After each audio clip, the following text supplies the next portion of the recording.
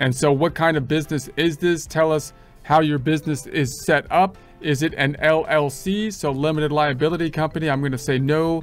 And I'm just going to pick sole proprietorship, partnership, nonprofit, S Corp.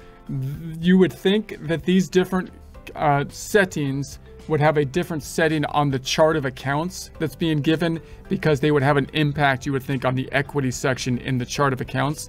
But I don't think they even do, because QuickBooks gives you this massive chart of accounts no matter what the options you put into many of these items. And so I think this, again, is possibly more for internal purposes for Intuit to manage their data. So what's your industry? Start by typing the selection of the selected industry. And I'm going to say, I'm going to say construction for this one. Construction, industrial building, and we'll say other construction, material, merchant. I want to choose something that has basically inventory in it. Again, you would think that this indication would have some impact primarily on the creation of the generic chart of accounts that they give you, but I don't think it really does, because I think they give a massive chart of account that's basically trying to encompass a bunch of different type of company files. That's different than the desktop version, which actually does change the chart of accounts, based on the industry that you are choosing. So again, I think it's more for personal information with the online version here. So what's your main role? So we can be the owner, employee, bookkeeper. I'm going to say owner for our purposes and go next. Is test your main source of income? We use this info to get you started. So again, I'm going to say no, but this doesn't look like it's going to have an impact on the company file. This looks like more personal information that QuickBooks is trying to accumulate. So which of these best describes? I own and run the business. I do freelance. I do demand gig work, something else. Again, will this have an impact on the chart of accounts or anything that the company file is being created? I don't think so. Yeah, I think this is personal information that QuickBooks wants to gather. So I'm going to say next. Who works at this business? So I fly solo, employees, contractors, other partners. I plan to hire. Now, you would think that if you chose employees, for example, then you would have payroll set up, and it might try to upsell you for payroll. Or contractors, we would need the 1099 forms in order to process the tax returns and whatnot. But will these items necessarily set up payroll or set up the 1099s or something like that? No, it's giving information, I believe, to QuickBooks so that they can have that for their data analysis, as well as possibly try to upsell you on the payroll possibly and stuff like that. So I'm going to say next. And does a bookkeeper help you with your books? If so, we can connect them to your account. So if you have a bookkeeper that helps, then of course it would be nice to give them access to the QuickBooks file. So I'm going to say no here. And then they say we could find you a bookkeeper. What apps do you use for your business? So if we're using these apps more and more, the online version is becoming nice, because you might be able to connect it to some of these apps. But I'm not going to connect any apps now. If you have apps you need to connect to, then it is something that you can do at a later time. So you don't have to say, well, if I don't connect the app, then it's all going to fall apart. I won't be able to do it later. No, you can typically do it later. I'm going to skip it for now.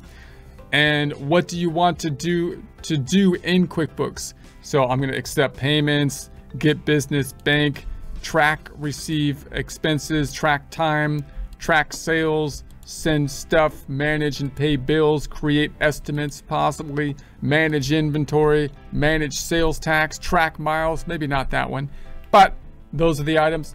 If I don't check these off, will I lose the capacity to do those options in QuickBooks? I don't think so. Does it have an impact on how QuickBooks is going to set up? I don't think so, except for possibly like an intro like sheet that tells you kind of what to do. In other words, I don't think it's going to change the chart of accounts or most of those setup. I think it's more for internal purposes, is for Intuit's data analysis. So I'm going to say next. And what should you do first? Here are a few ways you can help you get started. So get ready to invoice, track receipt and expenses. So I'm going to say that we'll pick get ready to invoice next. Okay, start getting paid with invoices. So we'll help you get started fast and look good doing it. So one, give your invoice a template touch. So invoices can be used as a data input form, but they also, of course, could be customized for your invoicing process. We're not going to dive into that now. 2, send your sample invoice to see what your customers see. 3, set up online payments to let customers pay you on the spot. So I'm going to go ahead and skip that at this point because that is something that I can do at a later time, and that's not where our focus is. Invoice from anywhere and get paid faster. So get the free QuickBooks mobile app with your subscription, see real-time alerts, download QuickBooks mobile app. So this is another way that you can basically set up your payment options with QuickBooks. That's not our point of focus now. So I'm going to say next on that. And you're on your way, it says. Pooling your information, personalizing your setup, building your checklist. Great. All right, so we're set up. Welcome to QuickBooks. Let's show you around and so on. You can take the tour. I'm not going to do that. I'm going to close this out. And then they've got your checklist here. So this is all that data input that you put in. Kind of helps you. It gives you basically a checklist to go over here. And that's the main thing it's basically giving you. So in my opinion, it kind of looks like QuickBooks wants to gather data and then, you know, kind of make a thing that acts like the data is actually being used for your help with checklist. But it's not really adjusting most of the files, meaning like it's not really adjusting the chart of accounts and stuff that we'll take a look at. So I'm not going to dive into the checklist in any detail here. So I'm going to close the checklist. I'm going to say close the checklist. So done with that. And then the major navigation fields here are on the left. We've got, of course, our information on the left. This is where we'll typically go when we want to enter new data or review data. We can go to the new button. This is where we have the forms to enter data. And then we can go into the sections over here, which I would categorize by cycle or by vendors, customers, and employees. Vendor section, customer section, employees section, tracking data for who we buy stuff from, who we get money from, customers and employees. And then our settings and stuff are over here under the cog.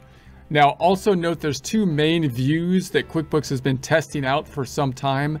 There's the business view and the accountant view. When you first set up a company file, it puts it in a business view, which is less professional